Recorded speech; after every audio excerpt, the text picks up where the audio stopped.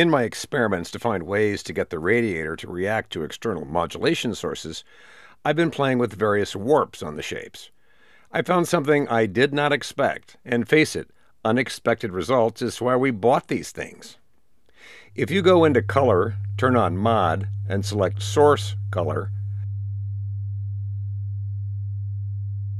you can see that some shapes have their color built in.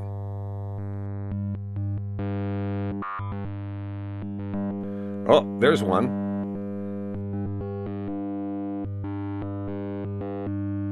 The 5-line shape, for example, is a rainbow. And if you scroll down a lot farther, you'll find other shapes that have defined color, and some even have animations built into the shape. Way down the list after Quackers the Duck is random triangles with this gorgeous, complex color scheme.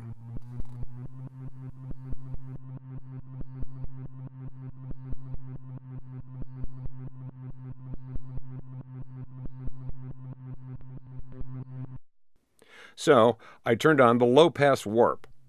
I noticed that if the low-pass warp is turned way down, the higher frequency components are filtered out, and all that remains is the movement of the triangles. Not very exciting, so let's give it some Z-rotation over in the clone module and crank it up. I want to get it to 150 Hertz, and this is going to take forever. Earlier, I made a preset saving only the clone module, with Z-rotation at exactly 150 Hertz to save some time. Now, with the filter dot spinning, I get a circle with a randomly changing size.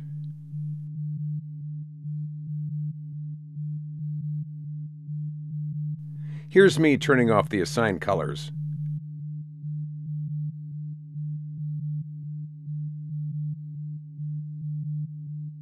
And I'll go into LFO1 to make it a sine wave, and crank its speed to close to our spin speed, and the colors settle down.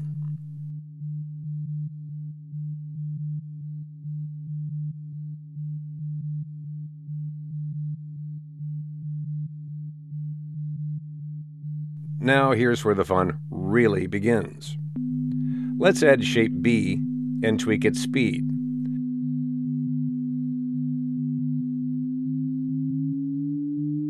At 150 Hertz, we're getting a nice cycloid that's always randomly changing. But let's keep cranking up to about 450.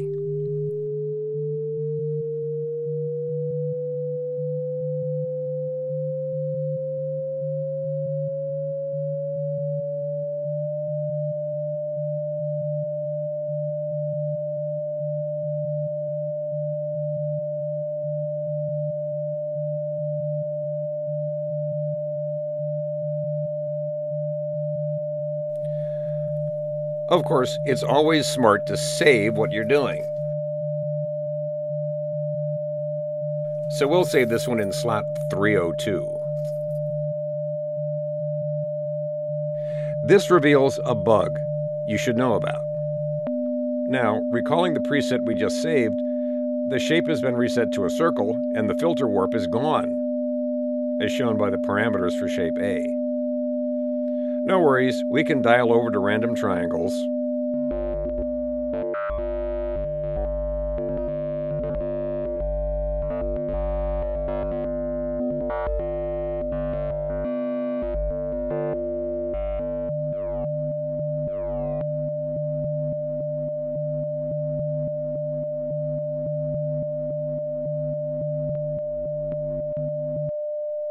And then change the warp to low pass, and turn up the cutoff, and we're back to where we were.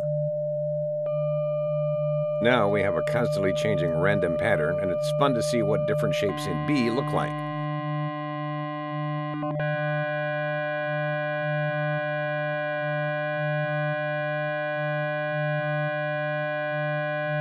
Below about 14% warp, this acts like a slew limiter until we filter all of it out.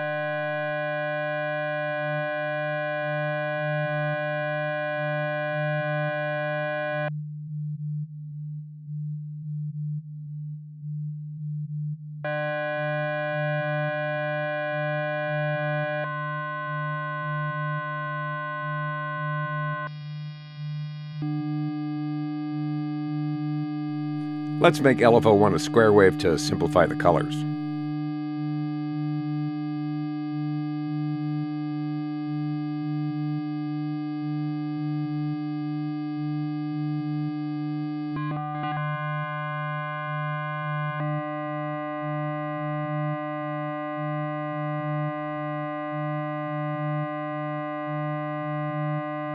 Tuning shape A changes the speed of the randomly sized circles that drive the pattern, so you can dial in a speed that matches whatever music you're listening to.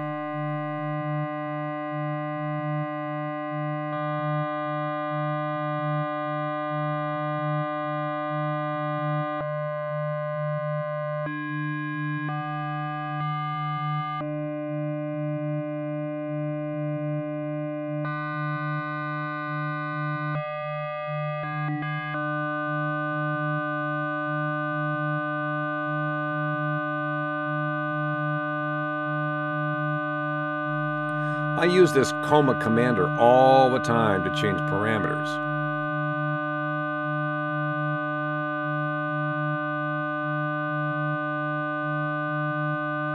Here it is changing shape B's speed routed through LFO2.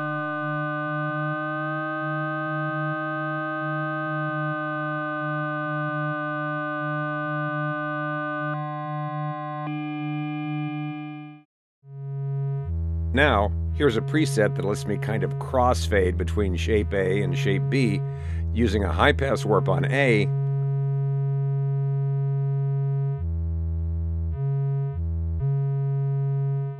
and a low-pass warp on B. The high-pass warp acts like a volume control on shape A, fading it out at the same time a low-pass warp on shape B fades it in. Voila! Crossfade. I love the Coma Commander for extremely fine control over parameters, much finer than twisting controls. So that's it. A weird shape phenomenon, a bug, and another useful way to use warps. Alrighty then, we're done. Here's the circle.